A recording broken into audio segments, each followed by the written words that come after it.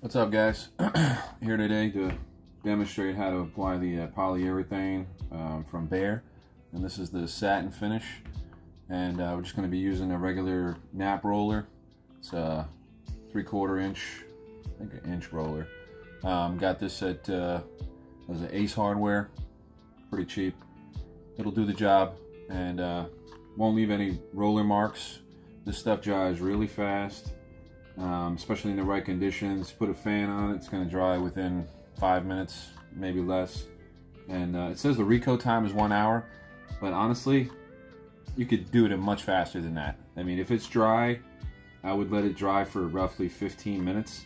Keep a fan on it the whole time, and you could literally sand this stuff down, you know, with 220 or just a little sanding block, you know, medium fine or fine, and just give it a light sanding.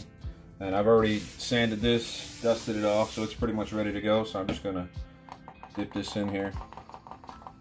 It's kind of the lazy way, because I don't want to get a paint tray. So I'm just gonna roll that on, spread it out. And you can go in the direction of the grain if you want. It's not really necessary, but I like to anyways. And again, it's not gonna leave any roller marks. It levels out real nice, and I'll show you the finished coat here.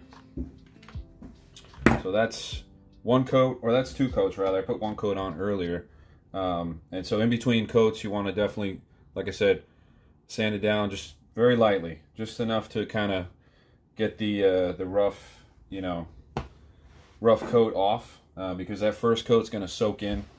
And it's just basically going to act as your sealer coat on the wood itself, that first base coat. And then the second coat, or before that second coat goes on, again, you want to sand it down just real lightly, dust it off.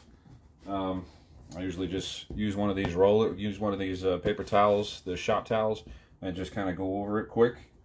And then put that second coat on, let that dry. Like I said, if you keep it on a fan, you should be good to go within 15-20 minutes. Recoat, sand it down again, dust it off. It's recommended you have 3 coats. I know that's the direction on the can itself, and I definitely recommend 3 coats because, like I said, that first coat's your base coat.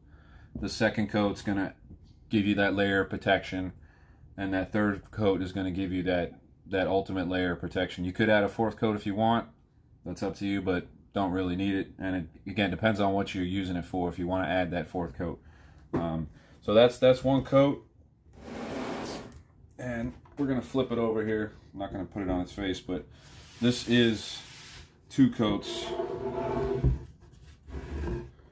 So as you can see, it's got a nice sheen to it.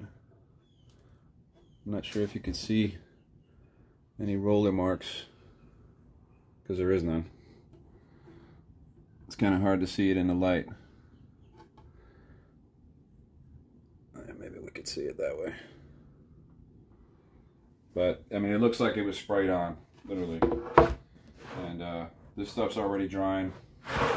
And again, if you put a fan on, it's going to dry pretty quick, and you'll be good to go. So, definitely try it out. Highly recommend this product. I've been using it on many different projects and just had great success. And it's a water-based product, so it's easy to clean up.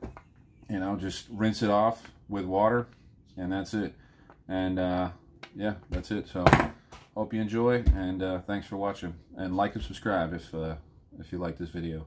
And any comments in the section below, go ahead and leave those, and I'll try to answer those as best I can. All right, thanks.